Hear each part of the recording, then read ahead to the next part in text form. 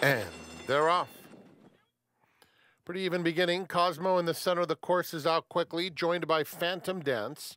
Still in the game, Astronaut comes through along the rail. By the stands the first time and still in the game. Now takes over 3/4 of a length to Astronaut in second, and Phantom Dance inches up, claims the second spot. Warbird is in fourth, and Cosmo, who broke on top, fifth now, 3 lengths off the lead.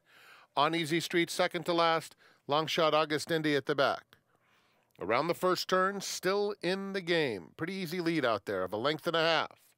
Phantom Dance together with Astronaut a joint second. Then a 3-wide Cosmo, 3 lengths off the lead. Warbird is just inside of him. On Easy Street has 5 to make up, 2.5 to August Indy. Down the backstretch they go, still in the game. Heads to the half-mile pole with a length and a half advantage. Phantom Dance second, heavily favored Astronaut at the rail with Cosmo just outside of him. Warbird still fifth, 4 off the lead. On Easy Street starts to inch a little bit closer, and 2 more to August Indy.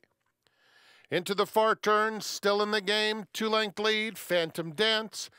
Astronaut at the rail in third, still on hold.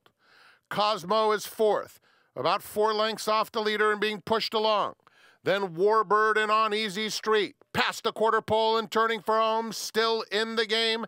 Astronaut tips out to try to run him down now. Another 3 back to Phantom Dance. They're in the final furlong, still in the game. Tough. Astronaut up alongside, though, and Astronaut is up to take the lead and pull away late.